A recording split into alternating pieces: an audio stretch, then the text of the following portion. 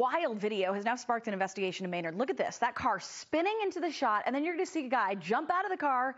There he is, and run away. So here's the thing. Police say that was a stolen car, and police say the person behind the wheel may be tied to an organized group of car thieves.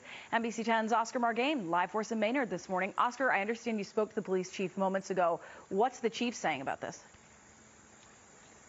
The chief says that he's working with 2 other towns to try to investigate the theft of at least 7 vehicles, 2 of which were stolen from this lot. Now, that car you saw in that video right over here was recovered yesterday. You can see the damage to the front of this sedan. That'll happen after it collided with a parked car down on Main Street as the driver was trying to evade police.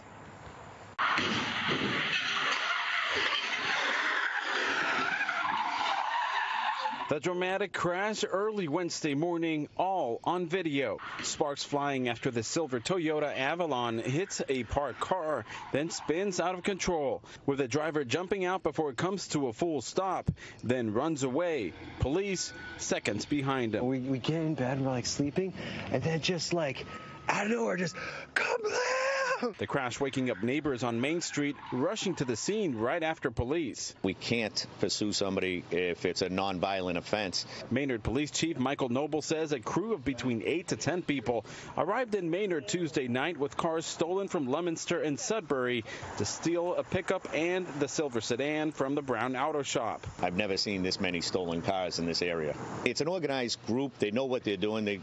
They went specifically to there. They weren't just driving around. Investigators eventually recovered 4 of the 7 cars stolen, some found as far as Fitchburg and Worcester, while a RAV4 and 2 other vehicles stolen from Leominster are still missing. Despite what happened, neighbors on Main Street glad the incident didn't spiral into something worse. If it was a different time of day, it would have been a disaster. If it was someone out walking their dog or something like that. You're very thankful that it didn't, wasn't as worse as it could have been. Now, the police chief says here the lesson is don't leave your keys inside of the car and make sure you locked your cars. Now, he's also asking the public for help with any information on this case. If you have any information, please contact police. Reporting live in Maynard, Oscar Margain, NBC 10 Boston. Oscar.